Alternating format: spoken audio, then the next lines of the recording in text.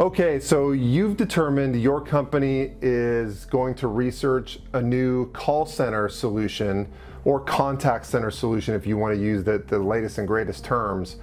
But there's a lot of different vendors out there for contact center, and especially cloud contact center, which I'm sure if you're researching contact center solutions, you're looking at cloud contact center solutions since that's where the marketplace is headed. There are a ton of vendors out there, so how do you differentiate them? How do you decide which vendors to look at? I'm going to tell you 5 quick things that are going to really narrow down the amount of vendors that you want to look at. So number 1 is, what countries is your company's contact center in? Are you only in the United States, or do you have some global locations? Well, that's going to really change the different vendors that you look at. Some vendors have local phone numbers available in certain countries and others don't. Some vendors have local voice gateways in certain countries and others don't. If you want to know what those things are, give me a call, shoot me an email after this, and I'm happy to explain it in more detail. So first and foremost, what countries are you in? Second is something called workforce management.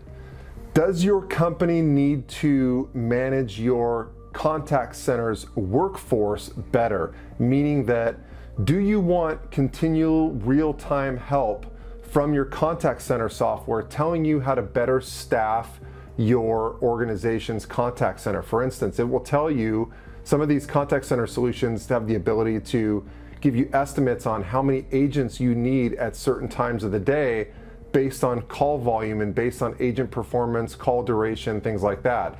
So it's an extra benefit that some of the contact center solutions have, but some contact center solutions don't have that. So if that's a feature that you're interested in, make sure you know that up front and ask the vendors up front if they offer that.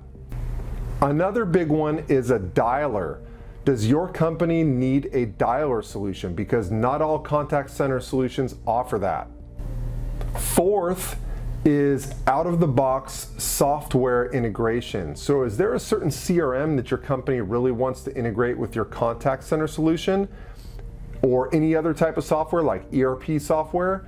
If there is, it's a heck of a lot less expensive if the contact center provider offers an out-of-the-box integration with that software right out of the gate, as opposed to having to custom build it. So you might want to ask that up front before you get into several hours of meetings and discover that later. Finally, the last thing you want to consider is the infrastructure of your contact center solution. Is your cloud contact center solution running out of a single data center, or is it streaming out of multiple data centers at the same time? Are they using a cloud infrastructure vendor like AWS to run their software, or are they doing it in-house? That's a big deal, because if your business relies on your contact center and it has to be up and running 24/7, you want to make sure the infrastructure of your contact center provider is not going to go down. And trust me, there are big differences between the infrastructure of these different companies. Some of them you're going to pay for as well. If you want to make sure you never go down, it might be a little bit more expensive to go with a provider who has a more robust infrastructure than maybe a contact center provider who's less expensive but running one stream out of one data center that they own and operate. So that's the last thing you want to consider. I hope that helps a little bit. If you have any questions, there are a ton of other things when it comes to cloud contact center that you should think about, but it's just too many for one video. So please reach out, ask me some questions. I'm happy to give you my recommendations.